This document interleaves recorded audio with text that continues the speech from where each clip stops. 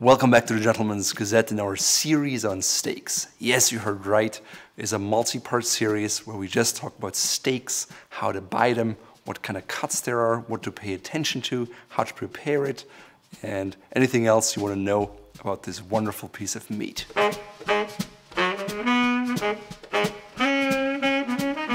In today's video, we go over the steak cuts, what makes them flavorful or tender, what to pay attention to, as well as what to avoid. For many men, steak is their favorite meal. It can be a treat at a restaurant or a point of pride about preparing it to perfection at home. I would consider myself a foodie, and steak is definitely one of those hotly contested items where there are many different opinions and there are entire restaurants dedicated just to that one dish.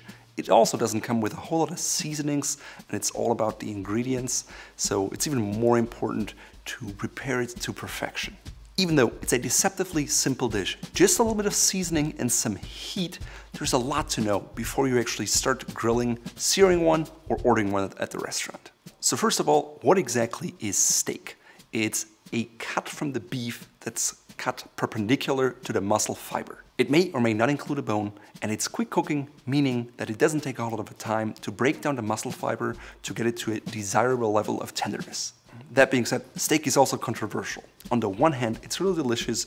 On the other hand, it's very resource intensive, it's damaging for the environment, and there are lots of health concerns around it. Cattle are often raised under less than ideal conditions. A lot of antibiotics are used, and it's often linked to an antibiotic resistance in humans. Even though you can sometimes hear that certain kinds of beef are healthier than others, it's definitely not a health food, and the World Health Organization classifies it in the same category as cigarettes when it comes to cancer. There have been quite a few attempts with the paleo diet and grass-fed beef to create a more healthy image of beef, but at the end of the day, it's still not a healthy dish. Ultimately, it's up to each individual to decide whether they want to eat red meat or not. Personally, I rarely eat it, but I consider it a treat and I truly enjoy it. So what are the two great characteristics of a steak?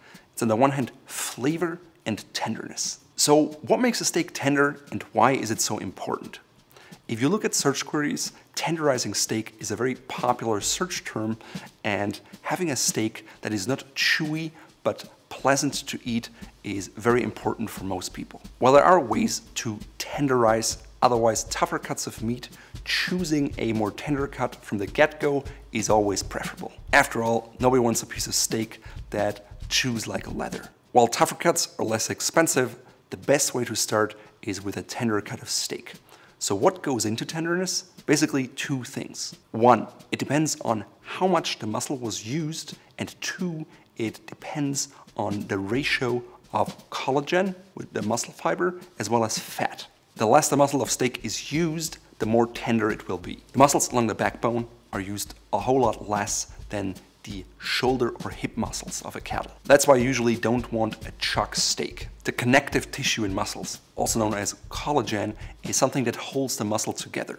During cooking, there's not enough time to break it down and to make it tender. So you want a cut that has the least amount of connective tissue because that will just be more tender. Also, you're looking for finely marbled fat because that will melt quickly during cooking. On the flip side, avoid big pockets of fat because those won't melt. In general, the higher the amount of intramuscular fat, the more prized is the cut of beef. That's one of the reasons why true Japanese Kobe beef is so popular and expensive.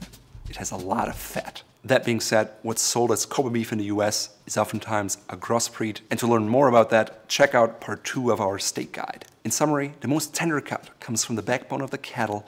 It has very little connective tissue and a lot of finely marbled intramuscular fat. As the name implies, the tenderloin is typically the most tender cut. It probably doesn't come as a surprise to you that the most tender cuts come from the smallest, most unused muscles and are therefore the most expensive. So now that you know what makes a steak tender, what makes it flavorful? Of course, the seasoning really helps, but let's just focus on the meat itself. Basically, there are three main factors. One is the amount of fat in the meat, two is the diet of the cattle, and three is the way it was aged. Fat is definitely the main flavor component in beef because otherwise it contains mostly water. Flavor-carrying molecules are repelled by water but dissolved in fat, which is why the amount of intramuscular fat is so important for a rich beef flavor. Therefore, it's true to say that fat enhances flavor in steak, but at the same time, it also creates juiciness, which is very desired. Grass-fed cows typically have a lower amount of fat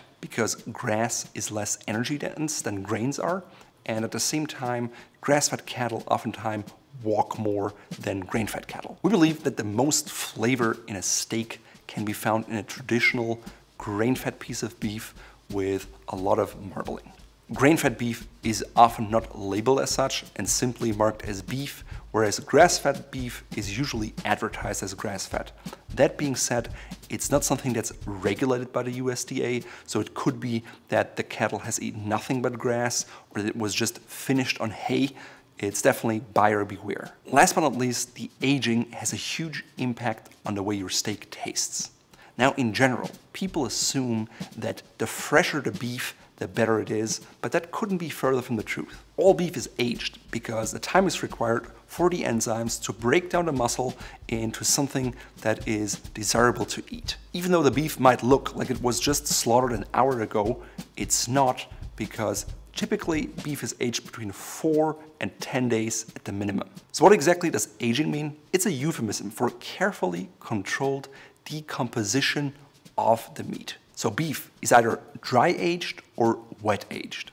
By default, most beef is wet aged, and that takes about 4 to 10 days, and it has the advantage that there is no or just insignificant moisture loss.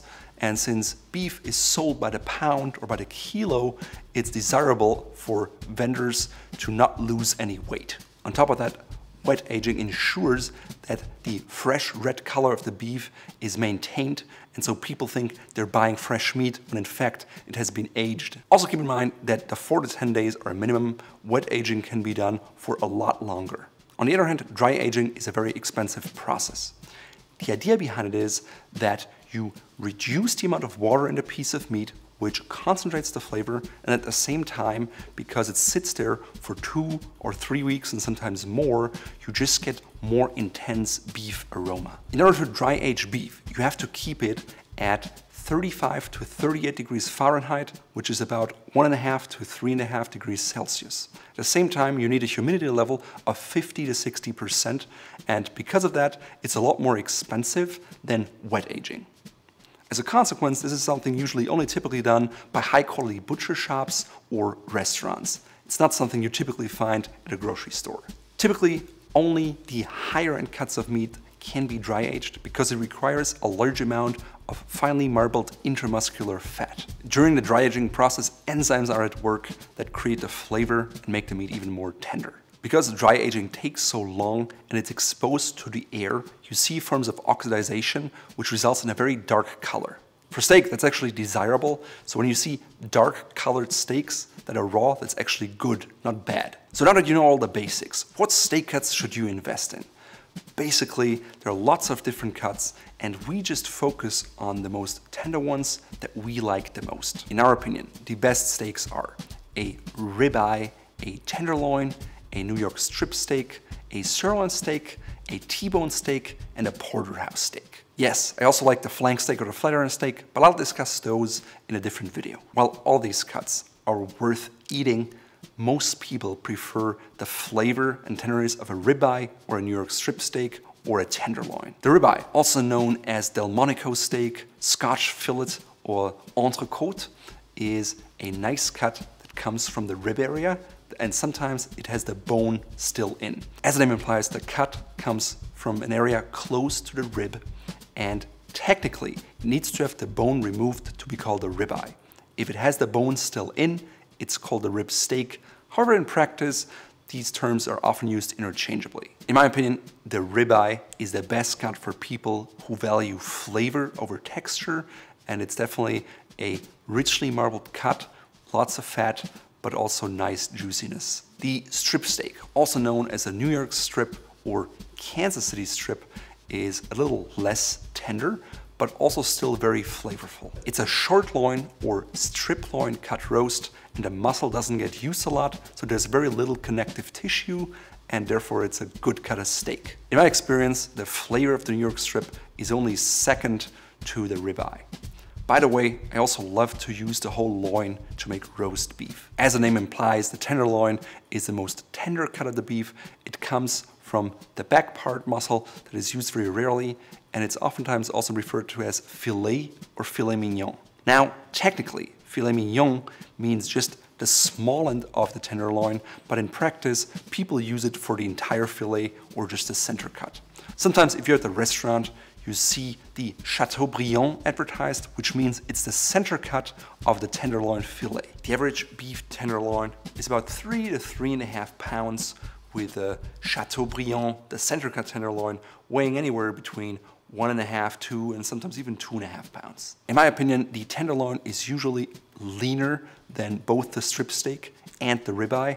It has a nicer texture, but it lacks a bit in flavor. So it's definitely the cut for people who prefer texture over flavor.